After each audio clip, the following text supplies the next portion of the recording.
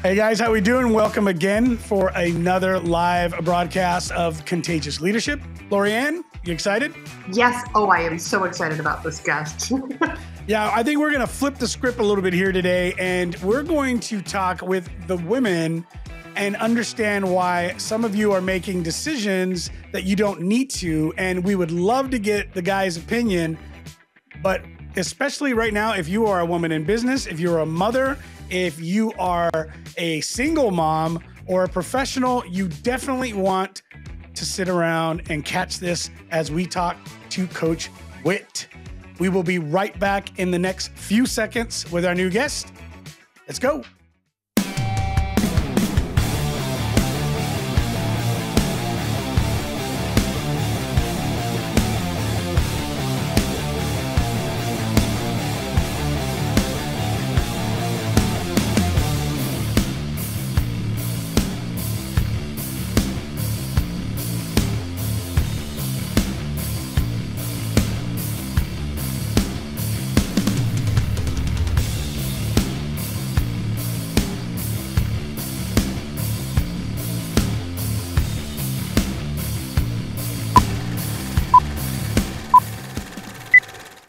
Fantastic. I don't know about you, Rigo, but I love listening to that intro video every week.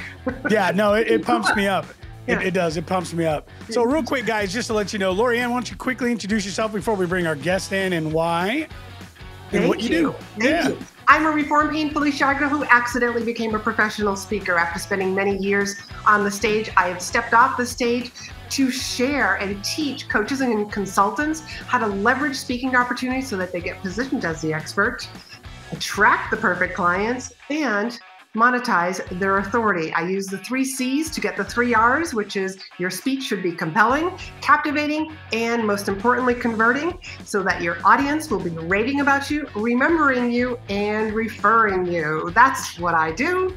Rigo. Tell us awesome. about you. Yeah, no, we're not going to give you that big of a script, but basically our business helps you leverage your personal and company brand to create more awareness and boost your leads organically and all inbound. We have lots of different programs where we help individual solopreneurs or large businesses offset the cost of creative and getting themselves out there. And that's the thing. We are in a new place and a new market. It is not an agency. We are a creative and an e-learning type of environment. So we'll help you get to the next step, especially as a small business owner. All right, let's bring in our guest. Donnie, you want to go ahead and bring her in? And let's give her a little round of applause. Coach Whitney Voisin.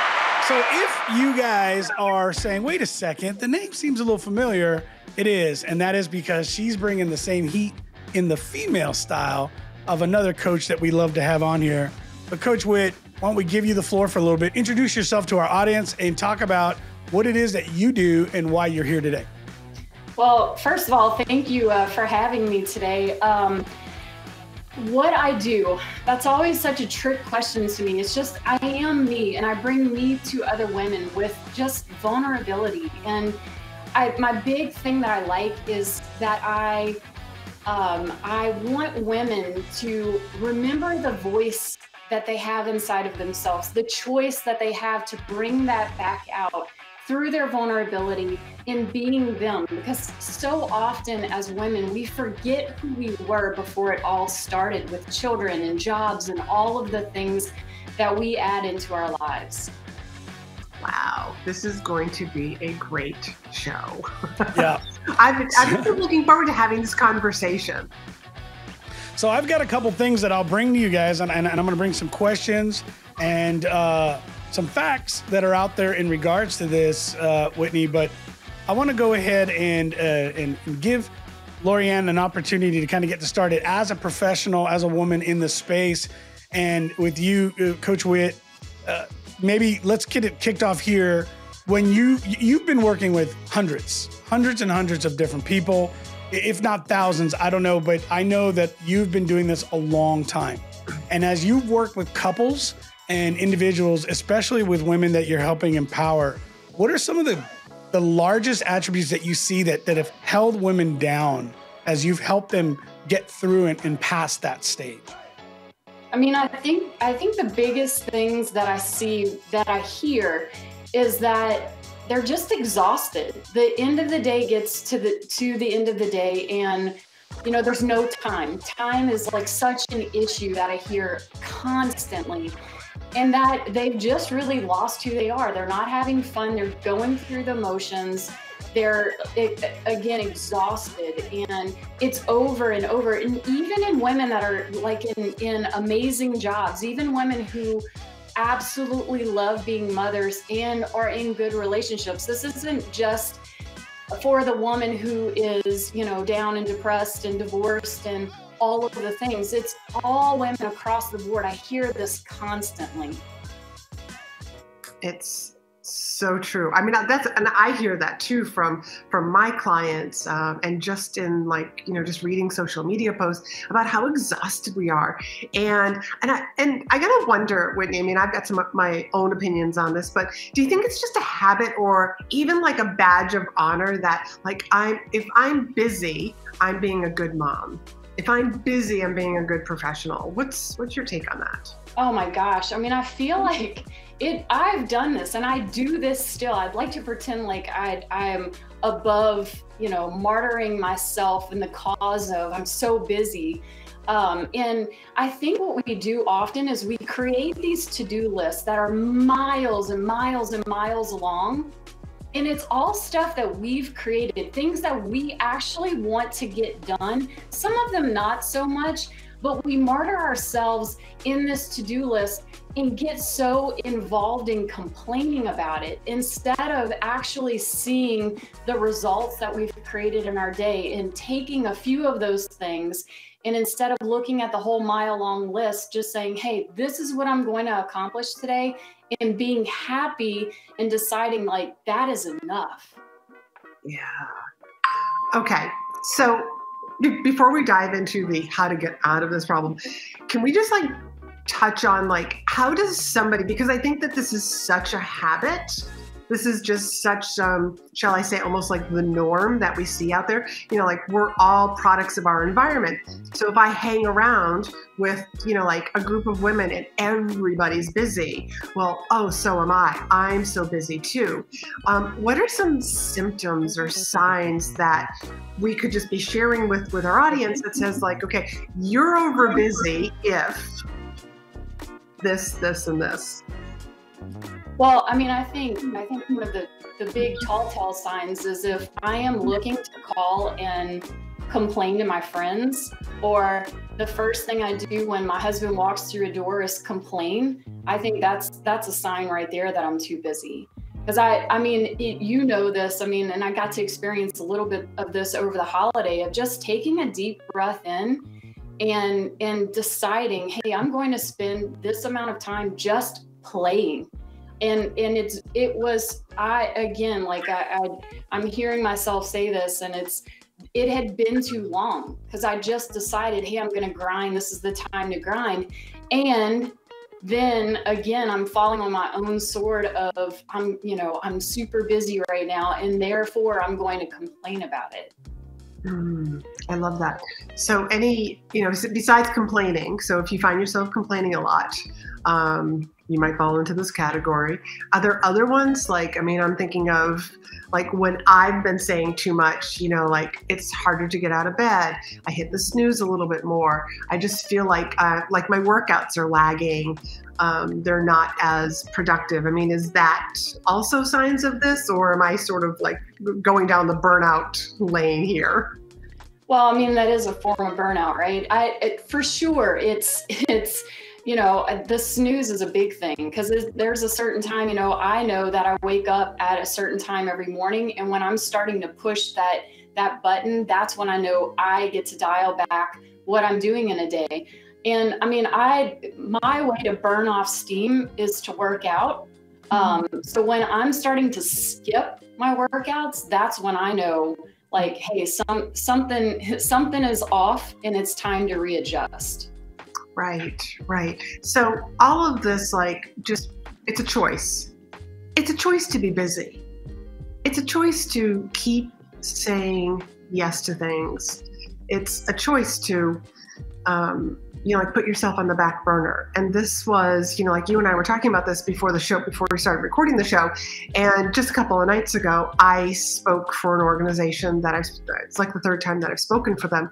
And all three times, like I hear the audience saying, these are healthcare professionals, and they're talking about, well, what do I do if I have, a bad boss? What do I do if I have a moody boss? And I kept, I kept repeating myself, and like all three times, as a matter of fact, like you have a choice to stay working there, or you have a choice to actually go move to a different department, go move to a different hospital, go move to a different industry. And I think too many times, Coach Whitney, and please share with me what you're thinking. Like too many times, like people feel like I don't have a choice. Like who else is going to do all this stuff that's on this list that I have? It totally is a choice, and I'm laughing right now as I know I work out of my house. So again, that is a distraction in itself because there's always things pulling me, right? There's kid stuff, there's house stuff, there's work stuff, there's like my gym is in my garage, there's I want to go and work out stuff. And I laugh because there are probably 4 or 5 loads of laundry unfolded, poured on my bedroom floor right now that I can constantly let call my name and distract me. Or I can just say, you know what? I'm not dealing with that today. That's not something I want to busy myself with today. Because I think oftentimes too, we think busy is productive. And that's one of the things that like just drags us down. It's like, okay, what do I want to do and be productive today and not let those distractions, because that is a choice, right? No one knows, except now everyone that I've told, that I have 4 loads of laundry that need to be folded. Nobody knows that except me. And I've heard women say, yeah, but that bothers me that that's undone. So then find something else, because we oftentimes busy ourselves by it. Again, like you said, it's a choice. And there's choices in certain situations. And I know you brought this up about work. And I have had clients that I have coached that I can't leave this job and I hate this job, but I also have to feed my children. So what are the other things that I can put in place? And it's choosing yourself. It's choosing yourself in other areas so that you can be stable enough to find that other job that you really want. Oh, I love that. And I also think that sometimes just knowing that you have a choice and like, hey, maybe I'm going to go look for another job. I mean, sometimes I find that with, especially with my clients, even that's freeing to be able to go out there and look and say, you know what, there's nothing out there that I really want to do. So how can I make this place, just feel better? I'm just going to tell you, I got to share a story about laundry also now. Okay. Now I don't have, 4 or 5 loads of laundry, but it's just me and my husband. And Coach Whitney, you're so right. There were times where it's just like laundry calls to me. I got to get it done. But so what I decided was, he's a grown man. He can fold his own clothes. So I actually only do the wash. And I put it back in the basket and I put it right by his closet. That was just something that I came up with, because I was like, this is my choice. This is how I'm going to deal with this. I will still get the laundry done, but now I felt more empowered because I'm getting it done basically on my terms. I had a friend. I worked in the school system for like 15 years or so. And I had a friend who, she looked glamorous. She'd come to work, hair on point, makeup on point, and she just looked great. And I also knew she had 8 kids. And at the time I only had 1. And I'm like, okay, what is your secret? How early are you waking up in the morning? How is it possible that you're taking care of all of these humans and you look the way you do? And she said, here, I'll tell you my secret. We live out of a laundry basket. Nothing is ever folded, and I'm okay with that. And that was so freeing to hear that. It's like, all right, I can do this. I think sometimes we have this vision of what the perfect like our perfect lives should be being the perfect wife, being the perfect professional, you know, like the perfect everything. And then we come to find out, like we view somebody else who we think is perfect. And again, we are judging somebody's front stage without knowing what their backstage is. And then to hear her backstage was like, wow, you're right. That's so freeing to hear how other people are managing their lives. Those are great tips. So, Coach Whit, I got something for you. So, you know, in these situations for a lot of women, as they get into relationships and they move into marriage, a lot of times these conversations will happen where there's an agreement, right? Where sometimes it's the men, it's a lot less, where the men will decide that they're going to be the homemaker, the one that's going to take care of the home, make sure that the children are getting into areas of education, doing all of the things that it takes to run a household. But typically it's the women. And so when you look at these situations where women have multiple children and they are building out this career, because that's really what it's become. If I want to take this and I'm going to play devil's advocate here for a second, because if I'm, you know, as a male working in any industry, as I'm building my career, each of those steps become very valuable as I'm growing, and I'm constantly looking for affirmation, right? And it's easy to get affirmation in a industry where it doesn't matter where, but I mean, you're going to get, you know, accolades, you get annual reviews, little things like that. And I'm not getting into any of these being the right things, but it's just the fact that you get notification, you have peers that will compliment. And then you look at most of these women where when you look at something like, yeah, I have to have my laundry done, isn't it easy for somebody to find these areas where they have to latch onto because it is the only affirmation they really can get in the fact that they're doing a good job? Like, how do you work with someone like that? Like, how is that necessarily wrong, but how can they break free of something that's going to eventually kind of hold them in a bondage? But when they're doing this 24 hours a day and, you know, they're constantly working all these areas and this is their life, they're building the career. Like, how do they get that affirmation, that good job? How do they can grow themselves where they know they're making a difference? And I think that seems to be an area that I think would be very difficult. I've seen that in my own life with my own wife, and I don't know how to solve that problem.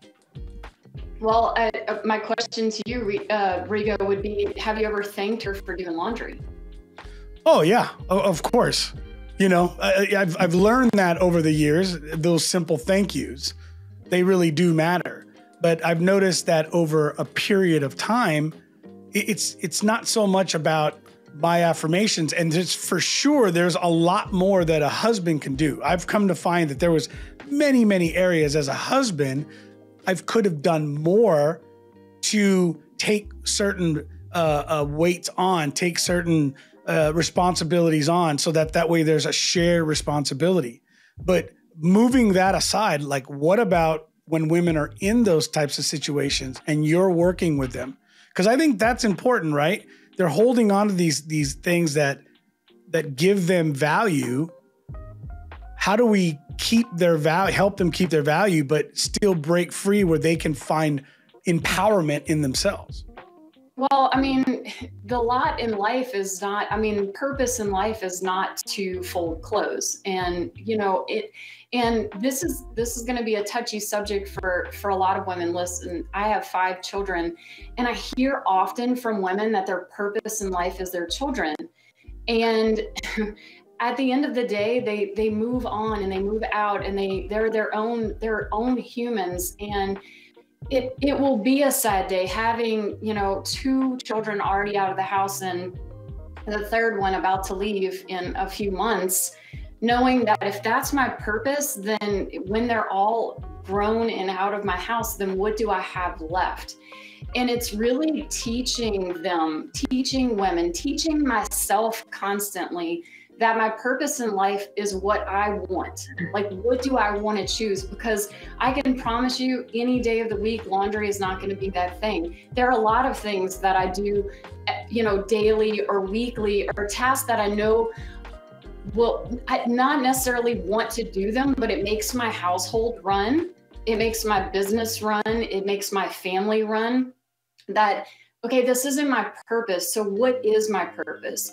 And the way I do this is by sitting with them and setting targets. We set targets in all areas of our life, not just our families, but in our finances and, in our fitness and our faith, and even in fun. The thing that I see most often in women is we have forgotten how to have fun. And we think that fun is waiting, for that trip that happens once in a blue moon, I have to set up some elaborate something to have fun. And in teaching women that we can find these pockets of joy, like even if it's just 5 minutes inside of a day, and showing them, and teaching them to decide what their purpose is. Because I can promise you, if I would ask 100 women right now, very few would say cleaning up my house. It's a great answer. I think that's a great answer. And you're right. I think it is a touchy subject. And at the same time, I think that it requires other input, right? And so in a relationship like that, typically the women are constantly supporting and giving to a husband in their role and in their careers. And it's very common that it's not reciprocated in the same way. And so I think that's a lot of it. And you're right. So asking the question, have you thanked her for doing the laundry? I think it's a simple question, but there's more to it, right? There's a lot of that because that affirmation is important. I also think it's not reciprocated sometimes, Rigo, because we don't ask for what we want. I know that I had shied away for a long time of asking for what I want. Even when it came down to picking a restaurant, it was like, no, whatever you want. And then inside, I'm like, no, I don't really want to go and have sushi burritos. And that's like a standing joke in our marriage right now. But hey, I don't want to take care of this aspect of whatever it is. Even inside of business, I've done that recently. Is I don't want to do this part of business. Now, as a business owner, I know that there are going to be some aspects of my business that I get to do whether I want to do or not. But it's me speaking up for what I want. And that's what I want to help women when I say find their voice of saying, hey, I want this, however small it is or however big it is, and know that there's going to probably be a little conflict, because if you've been in a marriage for 10 or 13 or 15 years and you've never spoken up, when you do start to speak up, the other person, I know Coach Kevin had a hard time at first of, just like, whoa, okay, the tiger is now out of her cage and what do I do with it?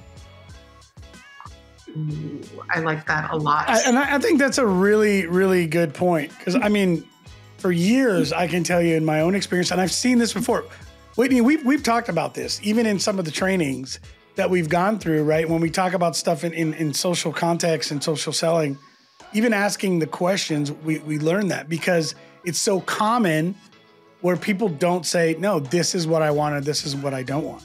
And you made a really good point. Years, I can tell you in my position for years, hey, where would you guys like to go? What would you guys like to do?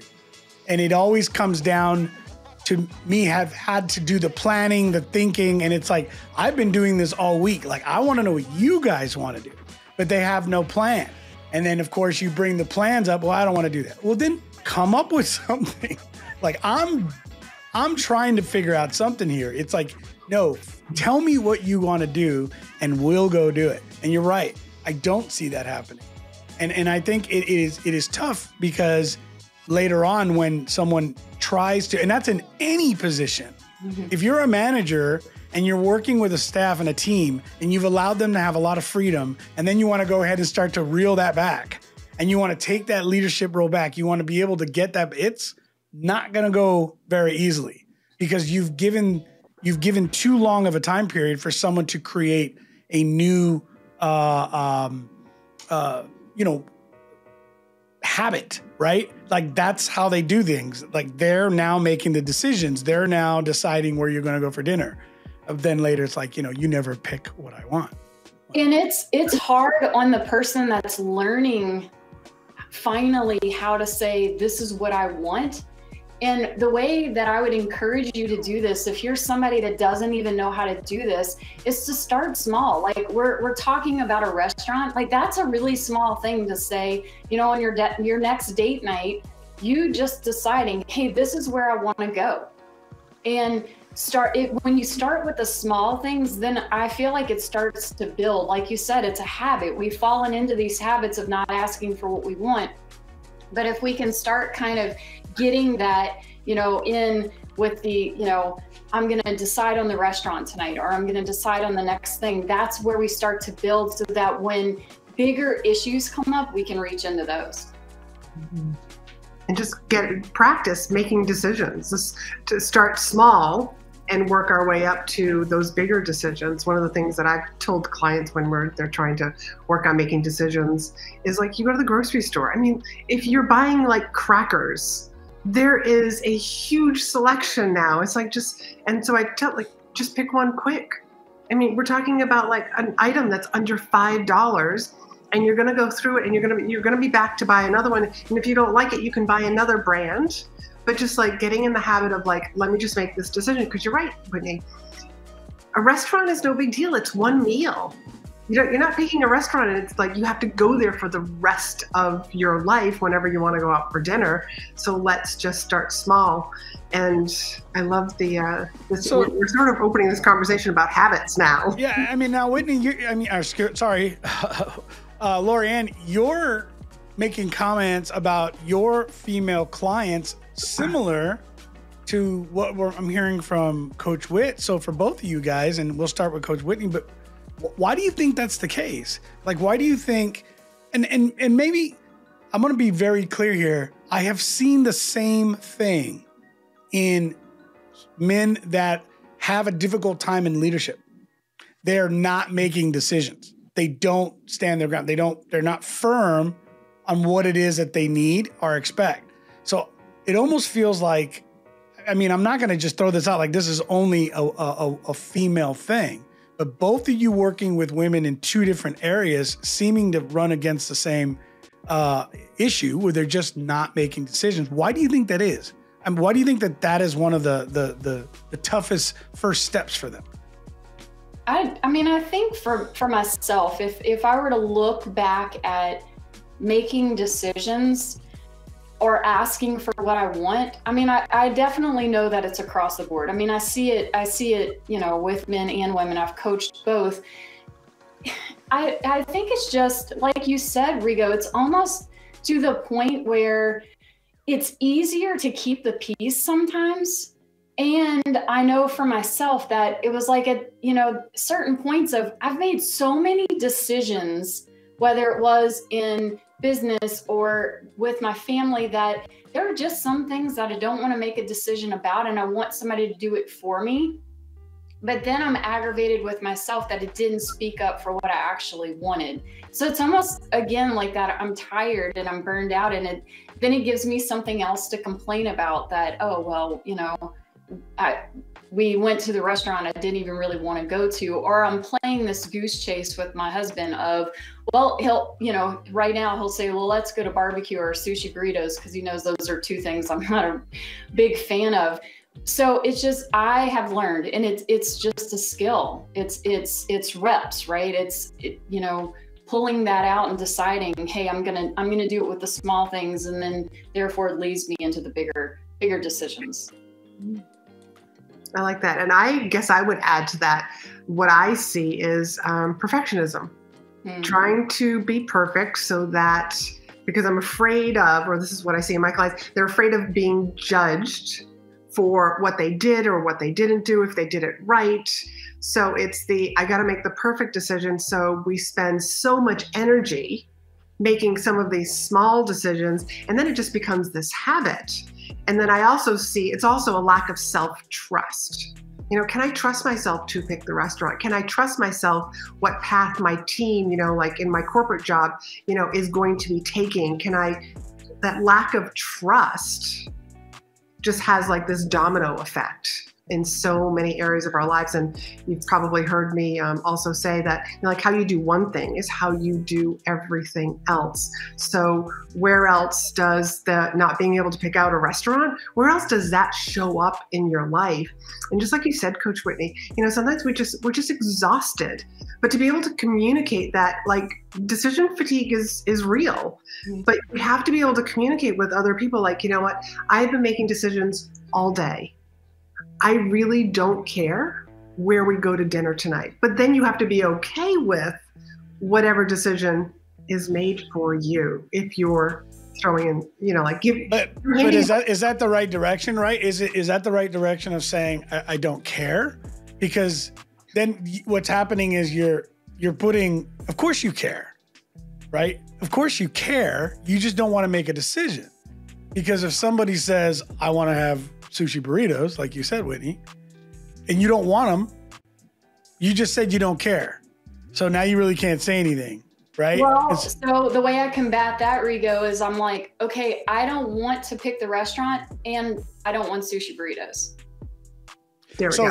But that's a different answer, right? Mm-hmm. I don't want to pick a restaurant tonight. I would like you to think of a place that you would like to take the family or take us out. But here are some options, right? And so now that's a different conversation. And I don't, you know, when you look at the list of all the issues and the top 10 issues that every marriage struggles from men or women, their top on both ends is lack of communication. Yeah. And it's not so much a lack of communication as much as it is a lack of understanding how to communicate. Right? I was going to go, because I don't think a lot of times it's not a lack, because listen, my husband and I we can communicate, but is he truly hearing what I'm saying?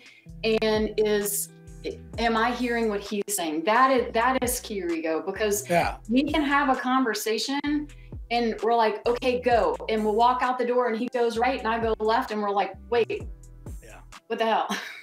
Well, because, you know, without a clear understanding of what everybody's interpretation is of right, you can't assume that everybody understands what right is. If someone takes a right, if someone learned that right is the other way, you know, if you want to use that as an example, but you said something earlier, it's just that you have found that most of these women are not telling their spouse what they want, or anybody else. They're not being clear as to what they want.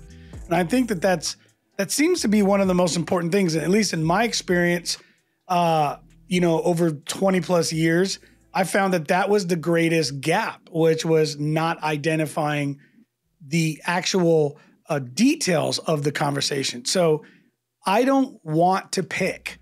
I'm not interested in picking, but here are some things I don't want to do. Here are some ideas, and then I'll let you take it from there. Or why don't you come up with a couple ideas and then give it to me before the end of the afternoon so I can look at it and then I will tell you which one I like. Or simply saying, these are the things I would really like to see us doing, right? Maybe it's an action. Maybe it's something that's developing as a family. And so then it gives direction. But I think without that, then the other person, the spouse, is saying, okay, well then now they want to make a decision. And then they're afraid to make it because now it's like, well, I'm going to make it and you're going to shoot it down anyways. Right. And so it just goes back and forth, and then it turns into an argument. And the sad thing is that it just seems like there were little things that just didn't get filled in. And all you had to do is make it very clear. And I think it really comes down to that, Whitney, which is the person that is struggling with this, man or female, really just needs to be very clear on what they want. And if the other person understands that, then it's easy to start moving down the path and navigating through it. I don't know. That's just what I'm observing from this. And there's so much power in saying, I don't know what I want. Because I think oftentimes it's like, if I called, you know, someone right now and had a coaching session, it was our first call, and I would ask them, you know, what do you actually want inside of your marriage? A lot of times it's like crickets, like there isn't an answer, or the answer is so small that, you know, I see this often, and it's okay to say, I don't know what I want. And I know we're talking about restaurants because it's just it's an easy something. And I know this comes up in most relationships, but, you know, even if you brought it down to like, you know, what do you want for your kids? Or, you know, in terms of, we moved, you know, from California to Texas, and that was huge. You know, being able to say, listen, I don't know if I want to, or I want that. You know, there's a lot of power in saying, I don't know. Mm-hmm. So how do we start to figure out and uncover what we want? I think that this is a valuable kind of like turn in this conversation. Like, how do you work with your clients, Coach Whitney, you know, to uncover, like, what do you want? Start off with the small things, move up to the big things. How do you advise your clients? So again, we function in 5 aspects of life. So it's our families, it's in our fitness, it's in our finances, our faith, and fun. And when I'm able to break things apart like that, and put them in buckets, so say, it made it a lot easier for me to decide, okay, what do I actually think is fun? And what are some things that I want to do in my life that doesn't have to be yet another thing on my to-do list, but something that I actually want to drive toward. And when I do that inside of my family, I get the same, and listen, it can be something small. Like, again, I have 5 kids. So it's like, I want to share my time. So I want to do different dates with my kids. That's what I want right now. I want to be very meaningful with my husband. I don't want it to just be in passing that we're having a relationship. I want to have a marriage that's on purpose, right? So what do I want inside of that? When I can start to break things apart like that, that's when I see the light bulb moments with my clients of saying, okay, yes, this is what I want. And it's important to say what you don't want. Like, what's working in your finances, what's not working, what do you want to keep, and what do you want to change? And when you can see both sides of that, that's when you can start making decisions that you can start driving toward. All right, that's good. That's really good. And a lot, just like you said, you know, sometimes we may not know exactly what we want, but we know what we don't want. Here's what I don't like. Here's what doesn't work for me. And that almost like takes it like from everything that's a possibility, and it starts to narrow it down so that you can then decide, okay, this is what I want. And I also think it's really valuable for us to share with the audience that, you know, sometimes moving towards something that you think you like, and this might be something really interesting, something fun and new to try, and then you're moving towards it and trying it, it's just like, I don't like this. I mean, you still have a choice. You get to decide, I don't have to continue working to the end of this goal because I already know that I don't enjoy this. And then I can try something else. Do you see a lot of that also? Oh gosh, I in myself, like toward the end of this past year, I was like, I felt like I was drowning. Like I was barely keeping my nose above water. And that's when I went back to, I call them targets in each area. And I was like, okay, nothing is making me excited. I'm not driving toward anything that I supposedly wanted to do a couple of months ago. And so I shifted. I decided, okay, this is not working for me. And I think oftentimes, I mean, I don't know if you've ever done this, but you've picked up a book and you start reading and the book is really boring, but then you just keep reading it and it was awful. And you're like, gosh, why did I even read that book? I think sometimes we go through life like this. Well, I have to finish this. And that's not true. And when I shifted into, okay, well, what do I want right now? Because I think oftentimes we don't give ourselves credit for either growing or just changing our minds. And I want to be very careful with this, because I also don't want someone to think that, hey, like I've chosen to, let's say in fitness, to run a marathon, and now I have to go and run 10 miles today and I don't really feel like it, so I'm going to give up on that. That's different. Like, you know, you're going to want to drive toward things that are hard and get uncomfortable, because that's the growth that we see. And also when you see that you just want to pull the covers over your head and not do anything, that, hey, it's time for a shift. Right. And just being able to distinguish the difference between, this is hard and I'm learning something new. I'm teaching my nervous system something new. I'm teaching my body something new, versus I want to avoid it. I want to run away from a challenge. You know, I always say, like, you know, stone walls are there for a reason. We want to see how bad you want to get to the other side. But sometimes, you know, it's just a matter of like finding, like, how do I get to that goal? Maybe the way that you had determined to get to that goal or get to that target, to use your words, Whitney, is, you know, maybe I need to change how I'm getting to that target, but constantly checking in with ourselves. Does this feel good? Do I enjoy doing this? You know, I'm going to use the word sacrificing my, you know, like myself, you know, and I'm just kind of like filling in with like family to-dos and work to-dos. This is such an interesting conversation. Well, I think it comes down, Whitney, to when you said working, not working, like how crucial is that?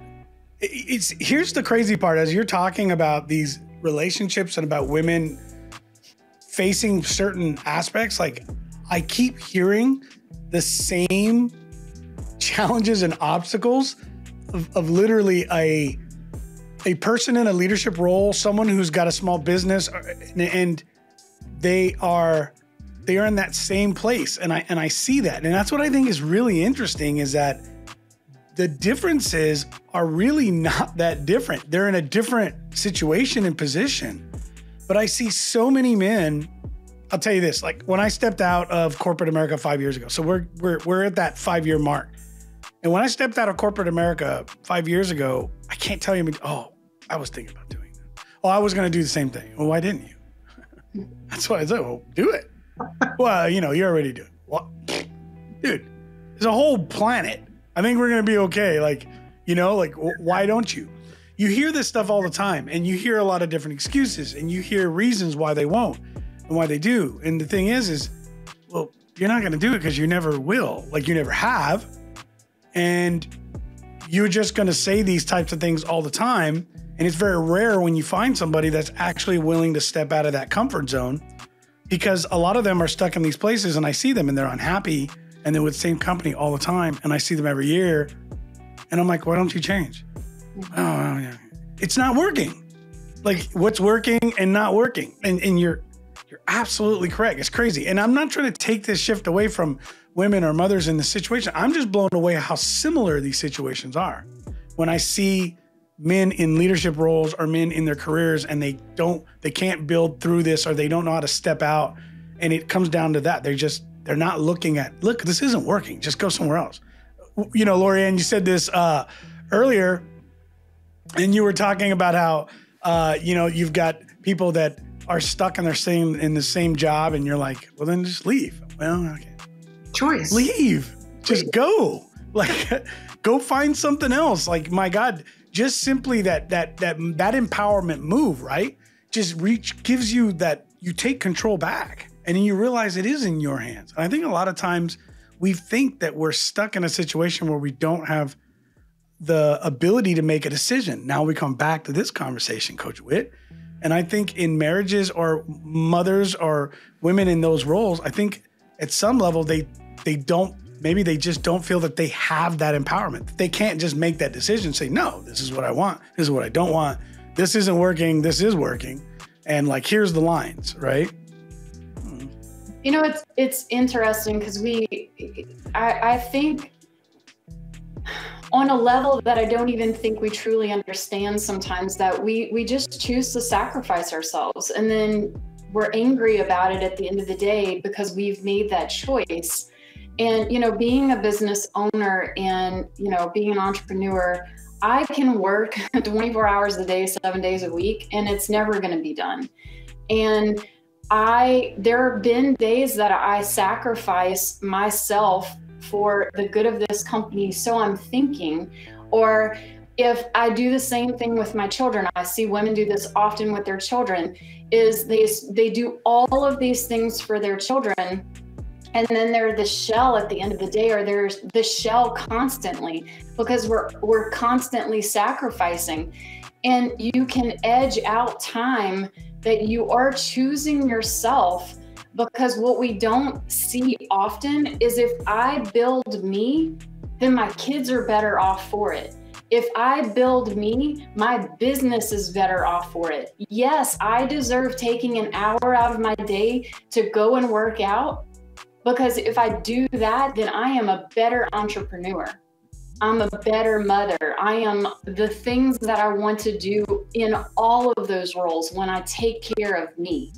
And think of the role model that you are for like your children, for the people who are around you, so that we stop this, I'm sacrificing myself. Because where did we learn this? I mean, I can tell you that I learned it from my mother. I saw the way that, the way that I grew up, this is what she did. So I just took on that. Maybe this is what I'm supposed to do. And then you hang around with a bunch of other women who are kind of doing the same thing, so that it just feels like this is normal versus, like what we keep going back to is that it's a choice. I chose to take on this role, and I get to make choices that will take me out of this role and take care of myself, go work out, go sit on the couch and read a book, hire a team member, delegate something at work that isn't, that you can't fit on your plate anymore. That is hard to change the generational things that we've learned. My mom was a homemaker, and she did an amazing job at taking care of us. But I don't ever recall my mom stopping and playing. That is something that my mom did not do. My dad played with us all the time, and he was an entrepreneur. I knew that when I had children, I wanted to play.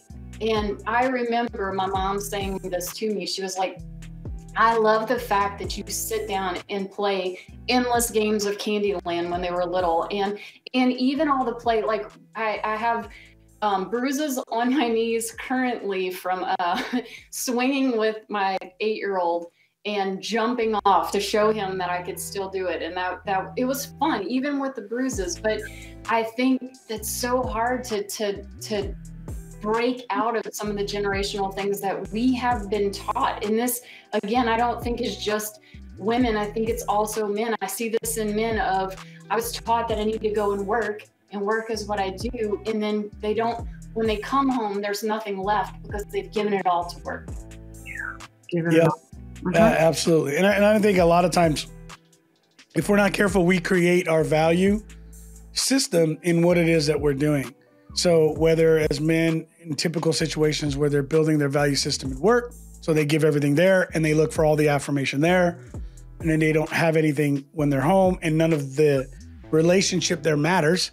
I've seen that in my own life. And then in women, where you said this earlier, I hear this all the time, and I've seen this again myself, my children are my top priority. This is my priority. Well, you're not a priority, and then everything else isn't a priority. And it sounds great, but it has a negative effect as you start to see it go down. And the interesting piece is, as I've heard so much of this sound similar, in business, there's all kinds of coaches, there's all kinds of teachers, there's all kinds of people that help you out. I think in marriages, maybe there's some, but really in empowering women, I think it's becoming more popular. But I think that's the key, Coach Whit, is that I don't think there's enough groups or people out there that are challenging that and helping women kind of press forward. And that really brings me back to you and what it is that you guys are doing. Because I know, like with Lorianne, you do this in a way. You're empowering your clients in many ways. You're not just helping them grow professionally or personally. You're helping them become empowered, men or women. But with you, Coach Whit, and the relationship counseling and the stuff that you and your husband do, and the way that you focus in women in particular, Talk a little bit about that, because really that's what this comes down to, and that's what makes what you do special. Well, when I first got into this, it was because my husband was part of this men's group, and it was empowering men, and I thought it was amazing. I saw this shift in my husband that I hadn't seen for a very long time, and I was like, man, I want this. And I looked around, and there was nothing out there for women that was building them in all of the areas of our lives. And that's when I shifted into coaching women. And then I saw that, you know what, if we're only coaching the men and then they're coming back to their families, it's not working. And if we're only coaching the women and they're coming back to their families, things shifted some, because what I found is women were starting to speak up for the things they actually wanted, and communication was starting to happen inside of their relationships that looked different from what they had before. But as Coach Kevin and I have been doing couples coaching, we're bringing the two together.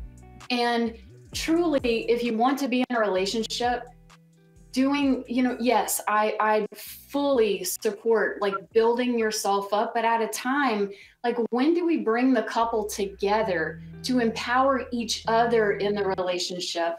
And also knowing that, hey, I do my own thing and he does his own thing, but how important it is to bring it together. Love that. And so needed. So needed. There's so much to this. There really is. Because it's like, how do you get them to both want it? Right? One does and the other one doesn't. And the other one's like, oh, you got to see this. And it's like, oh, you're all, you're all enlightened by this. You spent all this money for Coach Guru over here. And I've been yelling at you about the same crap for the last 10 years. And it's like, yeah, and it's like, all of a sudden they come back and that's, I think, what's that? I think they should. I think when men and women, and I'm sure this is with any sort of relationship, it doesn't matter, same sex or not. When you are getting into a relationship, maybe there should be like a waiver. You have to understand. First off, as you're getting ready to get into a marriage, you need to understand that neither of you will communicate as clear as you think you are. You will constantly think you got it figured out. You don't. You must be on the same page. You must go and work with communication, counselors or people that help you get this information across. Again, this is the thing that it took me years to recognize this in my own life, but in business and in so many things, we constantly look and we grab tools and we get coaches and we get so many people engaged and involved to help communication, to help streamline ideas and concepts and innovation. Even if someone's got an idea figured out, they have to go and they bring it to someone else that understands how to unpackage that, right? Even if they're very good at their job, like everybody is there to help each other out. And then in our marriages, we just go into these things without any of this. And we keep building all of this context up. And you said some things earlier, they don't make decisions. Somebody will not say what they want. And then they start to build an animosity, and then they have resentment towards it. And then it becomes an issue later. And it grows and it grows and it grows. And it all starts off from the beginning with these communications where you're just not being clear of what you want, what you don't want, what will work, what's not going to work. And it's crazy. It's almost like that should just be part of your welcome to Earth. Yes. And before you get forward, here's a life lesson. Like, here's something you should know. And I think since the beginning of time, this conversation look at Adam and Eve, there's a communication gap there. Huge one, right? Huge issue right there. Right. Yes. I don't know. And Rigo, I would also say there's a communication gap in with our children. It's learning how to communicate with them, and the importance of showing my children, that I want you to choose you first, and then your person, and then your kids. And we think that that's selfish, but you know, there can be a communication gap in whoever you speak to. If you're an employee or if you're the boss and you're communicating with your customers, you know, their communication is huge, and it's having that clarity again to here's what I'm actually saying and here's what you're hearing. And I laugh, you know, because you said, I've been telling you this the same way for however many years, and then you pay somebody and you finally are getting it. Yeah. It's because they were in a space and they were ready to hear it. And if we go through our relationships with this idea of knowing that we are forever changing and evolving into the next person that we, and not expecting our person to stay exactly who they were when we first met them, is so important. You know, it's really interesting. For some reason, a memory just sparked, and I don't remember where it was, but something I heard when I was really young, but it had something to do with even your own taste buds and everything else. But every like 7 years or something, your body goes through these different shifts, right? There's a whole different shift, and even in your mind. And I just remember something that my father told me when I was younger. It was in Spanish, so I'm not even going to try it right now because I'm still trying to translate it in my head. But something just sparked, and I realized, wait a second. You know, what a concept. What a concept to look at your life and say, okay, like it's been 5, 6, 7 years. It's time for us as a family, as a couple, we're going to go, like, it's time for, like, you know, like this big reset and a focus, because you're right. Like, so many years. And if you look at marriages and you look at all these different, you know, major milestones in your life, you can almost nail it down to every 5 to 7 years, like these big giant shifts. And how awesome would that be if you already you were proactively getting engaged and getting involved and setting new targets and new focuses for everybody. Anyways, that's a whole different conversation. Coach Whit, listen, we're going to be wrapping this up. Why don't you tell everybody how to find you, how to get a hold of you, and how you know, like, what are you open to start helping people this year as you guys are continuing to expand your business? How can they find you, and how can you help them? So you can email me at Whitney Voisin. My name is at the bottom of this this message, so I know it's a little tricky to say, but it's Whitney at awakenathena.com is where you can find me in my email, and I'm on all social platforms. It's Coach Whit is my name on there, so you can find me there. I am doing a lot of one-on-one coaching with women right now. I have done group coaching, and I absolutely love group coaching too through Awaken Athena. And Coach Kevin and I are doing couples coaching, and that has been something that we have seen the most success in inside of relationships. And you do not have to be married to be a part of this. We do coach couples that have been in long-term relationships that aren't married, and that's what I'm up to, and just excited to keep just being vulnerable and putting myself out there in the trials, in things that have worked for me and what hasn't worked for me, and knowing that I'm continuously failing forward. Love it. Beautiful. Beautiful. Fantastic. Well, Coach Whitney, thank you so much. I just want to thank you from the bottom of our heart. Donnie, let's give her a round of applause as we go ahead and allow Whit to get out. Thank you so much. Hang tight, Coach Whit, as we get ready to kind of lock this up. Hey, listen, you guys, we are so appreciative of you being here and being a part of the program, being a part of Contagious Leadership. Lorianne and I both are just so grateful. Lorianne, why don't you give us a couple final words before we close it up? Well, I think this was a great episode to just really talk about choices, that we all have choices. So anything that you feel like I have to do, just realize, like, no, I've made the choice. Maybe it's time for me to make a new choice and move forward with that one. Hey, absolutely. And I agree with you completely. I wasn't really sure where this was going to go. I know it'd be interesting with the two of you, but for sure, I was very, very happy to be a part of it. Listen, if you like what we're doing here, let us know, okay? The number one way that you can help us is subscribing to our channels, liking this and sharing it with others. Also, making sure that you get on our YouTube channel and subscribing there and following as we're getting ready to continue to expand and bring you new content. We'd love for you to sign up for our newsletter as well. Let us know what's going on. We take all of these conversations and we break it down into some sweet nuggets and we highlight it for you. It comes out every week, a couple clips, and then it gives you opportunity to register for the next one. So listen, we're happy to be here. We're glad that you are as well. Let us know how we're doing. It means the world. It really does. Share with others, subscribe, like it, get the notification bell. Let us know how we're doing. That's really it. You guys, God bless, take care of yourself, and we will see you next week on Contagious Leadership Live.